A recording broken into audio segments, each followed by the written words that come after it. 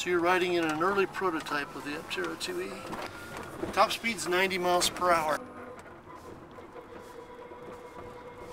We're not in production yet. We'll go into production in the fourth quarter of this year. This little guy is telling us the range that we can drive this is the two-way range, and that's the one-way range. A single charge will last 100 miles with 2 people in it, with all of the accessories going, and with a duty cycle mostly of running 70 miles per hour down the freeway.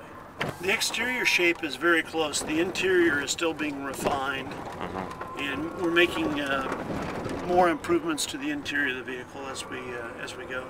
So this is actually connected to the GSM network. Okay. So you can actually dump your Google Calendar directly through here. And you know, your dry cleaning, if you want to go to Best Buy, and it'll actually plan your route for you.